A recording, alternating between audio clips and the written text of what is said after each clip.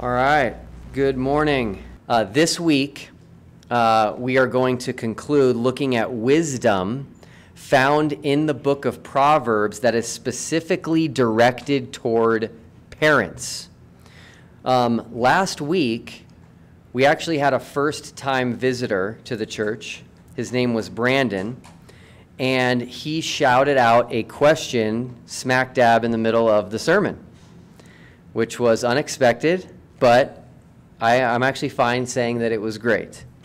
Most churches, as you can imagine, would not put up with that type of a thing happening, but we definitely don't mind if someone who's new and is questioning what's being taught from the pulpit and has a question. So what Brandon asked about, for those of you that weren't here, is he asked about the other side of discipline, meaning what should we do for our children when they obey, and what should we do for our children when they do the right thing? That makes sense. The opposite of discipline. And I think the motivation behind his question is that we should be rewarding our children when they do the right thing and not just disciplining them when they do the wrong thing. Well, obviously, when you get a random question shouted out at you while you're preaching, it's unexpected and you're kind of caught off guard. So this past week, just throughout the week, random times, I had a chance to actually dwell on his question. And I have created some additional thoughts that I would like to add this morning. So, number one, it's important to remember that in raising children, what we're doing is we're actually preparing them for the real world. That's what we're doing. We're preparing them for when they're no longer underneath our roof, underneath our authority, and literally have to survive in the real world without us. And so, if you will, we're actually raising adults if we look at it in that mindset. We're raising adults, and we want to make sure that they're where they need to be and where we want them to be when they reach that stage. And so this week, it actually occurred to me that in the real world, punishments and consequences await you when you do the wrong thing, but there isn't a reward for doing the right thing in the real world. So let me give you some examples. If you drive safely, so for example, you don't run red lights, there's no special reward for that. It's simply avoiding the consequences of running the red light that you get for doing the right thing. You avoid the tickets you can get from running a red light, and you avoid the potentially serious accident that you could cause for yourself or someone else if you run a red light. How about paying your bills, right? The same is true if you pay your bills on time. There's no reward for paying your bills on time. And again, what you avoid is you avoid the consequences of not paying your bills, which can be having your water turned off, having your car repossessed, or having your home foreclosed on. How about paying your taxes, right? You don't get your taxes reduced. You don't get special treatment by paying what you legally owe in taxes. Rather, you avoid the consequences of not paying your taxes, which is an IRS audit, monetary penalties, interest, even jail time. So since we are training our children for the real world, it's important to teach them that the true benefit of obeying and the true benefit of doing the right thing is avoiding the consequences that come with disobedience. That right there, trust me, that right there is truly enough motivation to do the right thing, avoiding punishment. Now, you might recall multiple times in the Bible, God says that the death penalty will actually cause people to not do those things which carry the death penalty as punishment. Deuteronomy 13 and Deuteronomy 17 are a couple of examples where God says, "You shall put a man to death," and the result is, "All Israel shall hear and fear, and not again do such wickedness as this among you. That's Deuteronomy 13:11. As I mentioned last week, we can begin to train our children to obey and to avoid doing things that would put them in harm's way while they are still nursing infants. We can start that young. The sooner we can start training our children that life is more enjoyable and peaceful when they do the right thing and obey, the quicker they will understand that making the right choice is better for everyone, but especially for them. One other item I would like to note. Where do we find a real-world example where obedience is a life and death situation? There's probably many examples, but I think the best example might be the military. Okay, think about it, the military. And since the real world contains many life and death scenarios, I think the military is a fantastic example to look at for tips on parenting, on how to raise your children. The reason the military is so adamant about obedience, and specifically immediate obedience, is because war is a life and death matter. Now, I've never been in the military, so I'm not even speaking from experience here, but it's obvious that their methods, meaning the military's methods, are very intentional and with good reason. They're not arbitrary. When they say attention, you must immediately drop everything and get into position.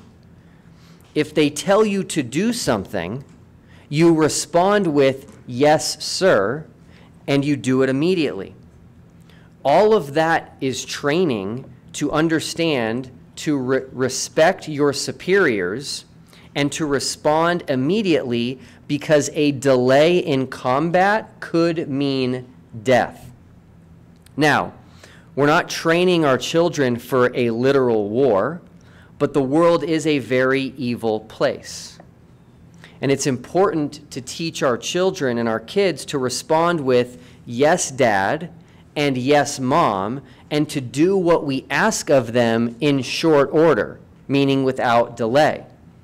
So I'll just give one example of this with our own children, and then we'll dive into the book of Proverbs.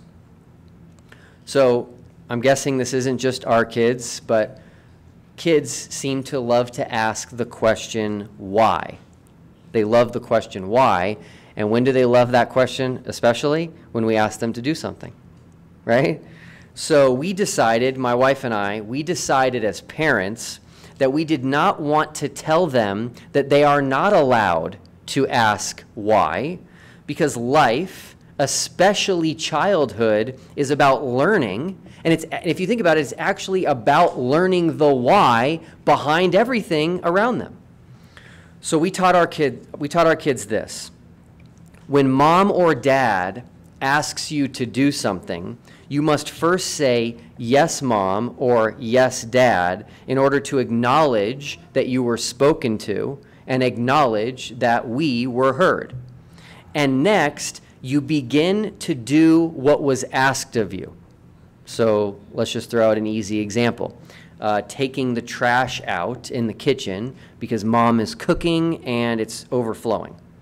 And so after you've responded with "Yes, Mom," or "Yes, Dad," and begin to obey and start taking the trash out, then you can ask why. That is the moment. If you want to ask why, you can do that. Now, this has been a great way to instill obedience into them while also not being a parental dictatorship where they must obey everything we say without reason or understanding or questioning.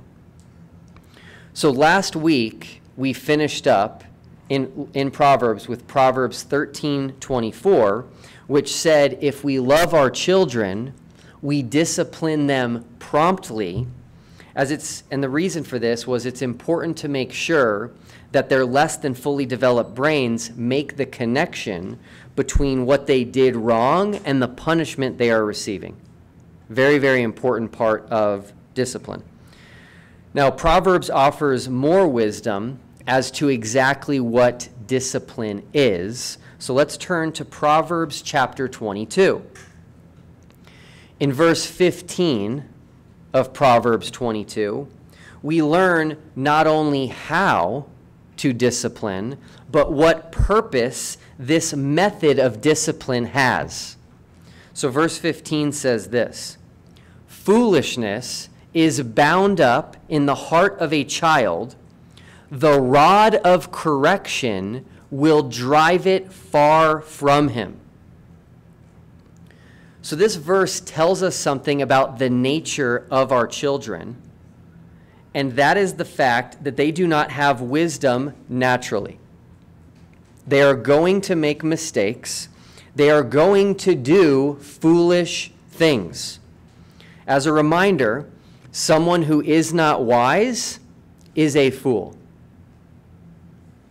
A fool lacks wisdom. That's what a fool is. And so as we raise our children, and as we impart wisdom into their lives, especially biblical, godly wisdom, such as that found in Proverbs, they will, over time, become less and less foolish. And this verse, Proverbs 22:15, does not say that the way to remove foolishness from our children is to wait until they are older and sophisticated and can understand logic and reason, and you can simply impart wisdom to them from your mouth to their ear. No, this verse says the rod of correction will drive it far from him. It is foolishness. The rod of correction will drive foolishness far from your child. By the way, I love the word drive. In this context, it means to eliminate. It means to rid of, to make as far away as possible. If you're a sports guy, you can imagine a golf drive off the tee, okay? And just envision driving foolishness that far away from your child. If you're not a sports guy, just think of all the times in the Bible where God says he will drive out the enemy nations so Israel can inhabit their promised land. When God made that promise, he wasn't painting a picture where he would just move them out of the way a little bit. No, he was going to completely remove them and drive them out of the land either by killing them, or they could go and relocate to a completely different country. The rod of correction mentioned here must be used as a foundational method of punishing children. It's foundational. Now, this can be a belt, it can be a switch, could even be a cooking spoon. We have many great, easily accessible items today that we can use as a rod of correction, and guess what? They all work great. They all work great. But if we do not use a rod to correct, do not expect the foolishness to be driven far away from your child, because that's exactly what this verse tells us will do it. Now, the next verses from Proverbs are some of the most intense, in-your-face truth regarding disciplining children. And by the way, I think sometimes we just need to hear it straight. And God gives it to us straight here, okay? Proverbs chapter 23, we're going to look at verses 13 and 14. Starting with verse 13, we read this: "Do not withhold correction from a child, for if you beat him with a rod, he will not die. You shall beat him with a rod and deliver his soul from hell." It does not get any more straightforward than this. As we just read in the previous chapter, Proverbs 22, correction is done with the rod. Remember, the rod of correction. So first and foremost, Proverbs 23 is commanding us to not withhold correction. And so people are going to be tempted to think that they are correcting their children because they count to 3, or they put them in timeout, or they take away their favorite toys for a time, or anything other than what God instructs us exactly to do.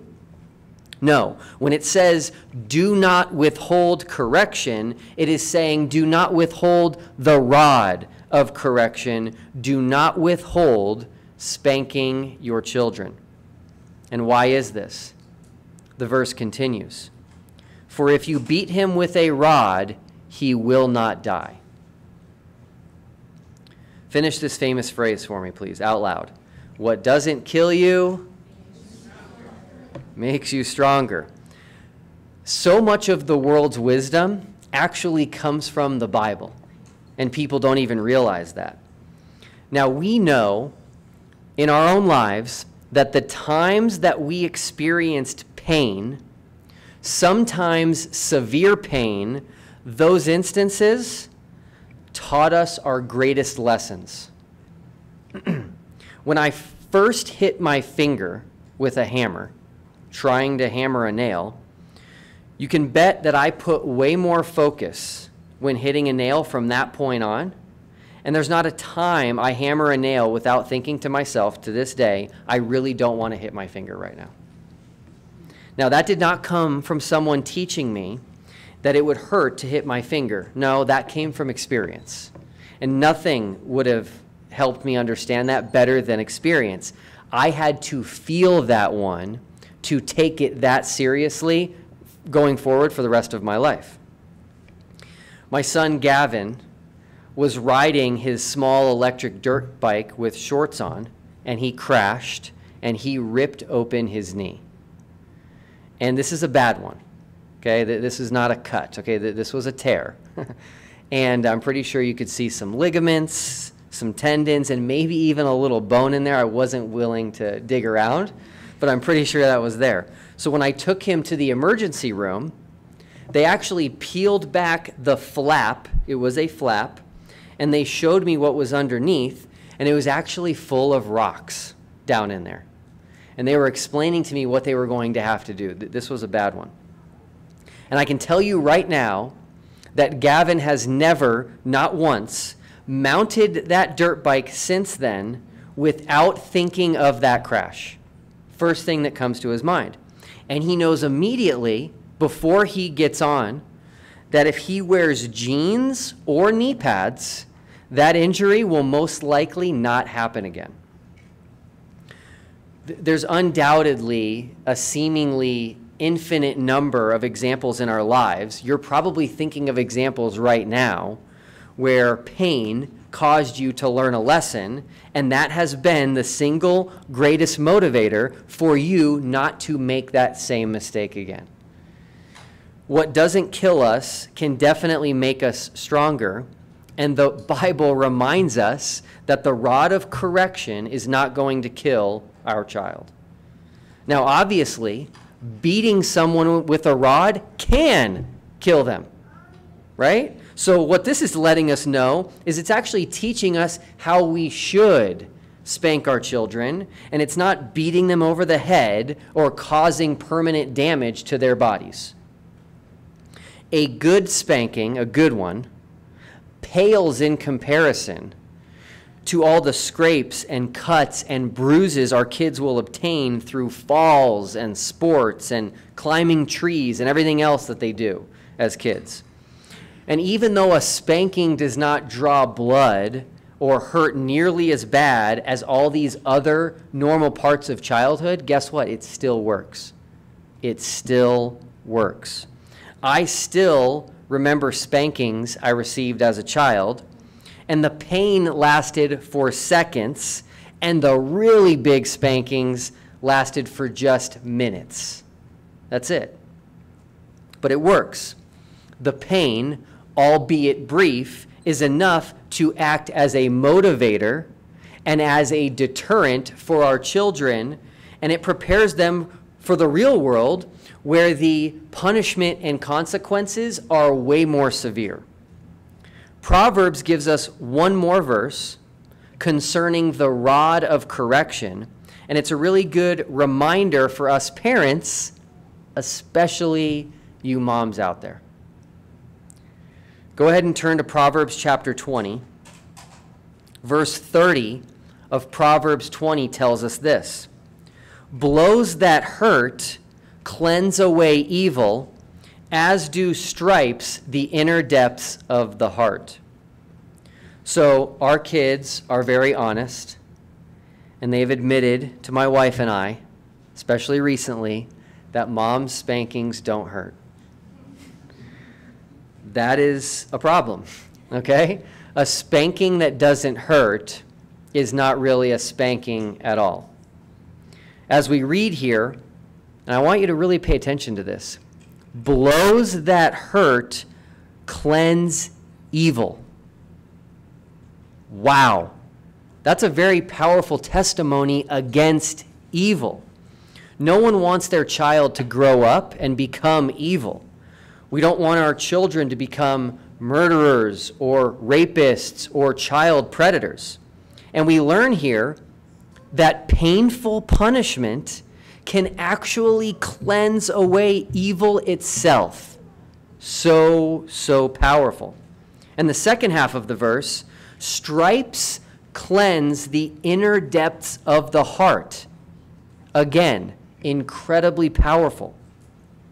We don't want our children to obey simply for the sake of obeying and still be rotten or evil inside. This is a heart matter, right? That's what it comes down to. This is a heart matter. We want our children to not only fix their actions, but we want them to fix their heart as well. And so painful spankings have the power, according to Proverbs, God's wisdom, painful spankings have the power to reach even the inner depths of the heart. What is stripes referring to here? Well, that's referring to the remnants of the spanking. When our body feels pain, just generally, significant pain, there's almost always going to be a remnant. This can be a tiny slice from a paper cut. It can be a scrape on your knee if you fall on the concrete, or it can be a bruise, say from getting hit by a ball or a puck. A painful spanking is going to leave a mark. Now, if you're using a switch, I imagine back when, Proverbs was written, they used a twig or a stick of some form. That's going to leave a mark, and it's going to be in a straight line, and that line looks like a stripe.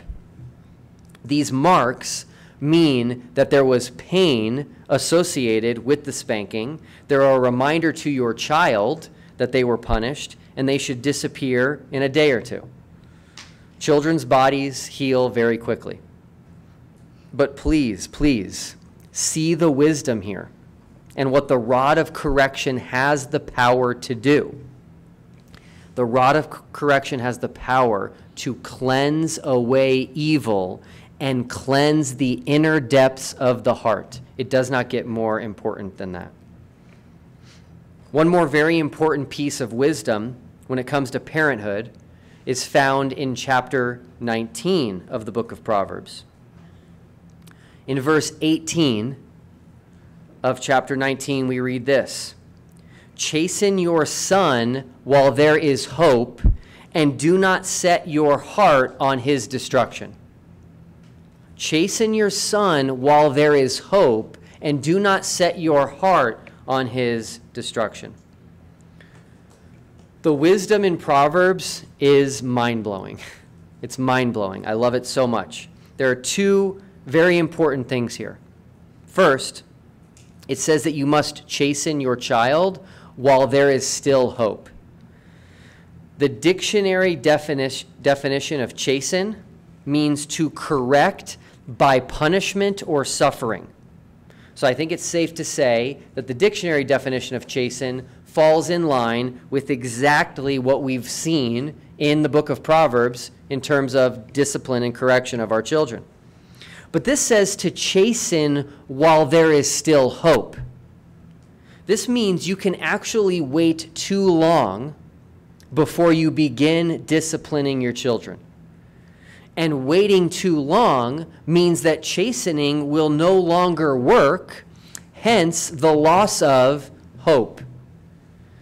As I've mentioned a couple of times now, both last week and this week, the earlier you start training your children, the better. It's shocking to a lot of people, but when we explain it and we show them there are methods and there are ways to train even nursing infants that are extremely effective, and what they're doing is they're creating a fertile ground for future training and future correction. That's exactly what they're doing. Now, if you wait too long, you're going to create an environment where their will has become so strong because it has not had correction that you could find yourself in a situation where correction will no longer be effective. And this verse also says, Proverbs 19:18, not to set your heart on your child's destruction. What does this mean? This means you must absolutely desire the best for your child, especially when it comes to discipline. Discipline must be in love. Discipline must be in love. You can't ever want to hurt your child. You can't ever want or feel the need to take out your anger on your child.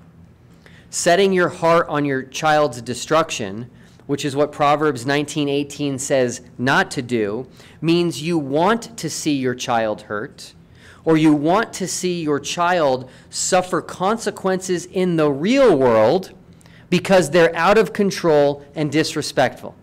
We've all seen this, right? We've all heard other people talk about this. We've seen other parents that want them to experience something in the real world. That's not what we want or need for our children. So, for example, I've seen this many times. People want their children to have a run-in with authorities, with the police, in order to show them, right? Then they'll see, in order to teach them a lesson. That's a really bad situation. We have former police officers in the church congregation, and they can tell you that parents think that if their kids just end up having a run-in with the police, that will fix the problem, and that will solve the problem, and that the police officer will help them get their child straightened out. The reality is, if it gets to that point, then that means you as a parent did not do your job, and it's probably too late. A police officer is not going to magically be able to undo the years and years of work that you did not do. That's not their job, and it's definitely not going to be able to happen. Sorry, give me 1 second here.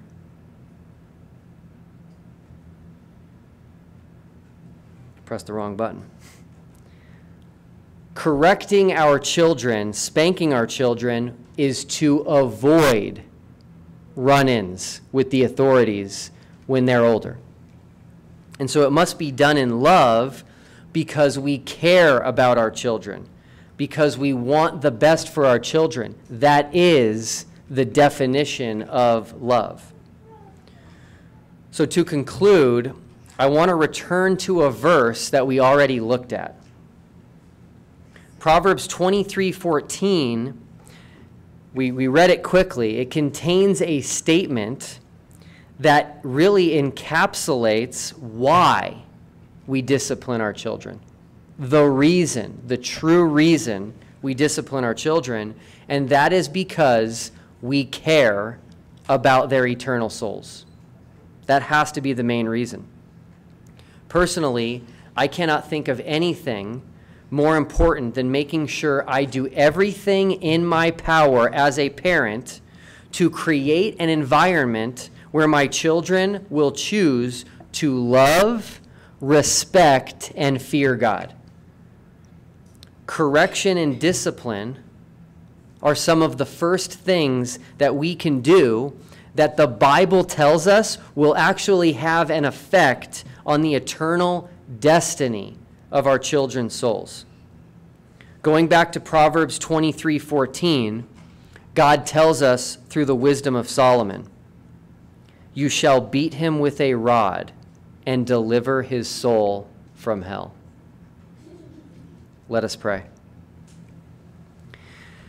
Heavenly Father, we come to you today, and we're just so grateful for the freedom to fellowship and to get together on a weekly basis, to praise you, to study your word, to learn from one another, to fellowship, and to just grow in you through the body of Christ.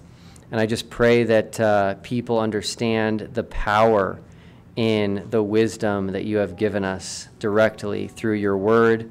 It's accessible to literally anyone on the planet today, anyone who becomes pregnant and becomes a parent and has to raise children. They have access to this incredible wisdom, and you tell us exactly what to do.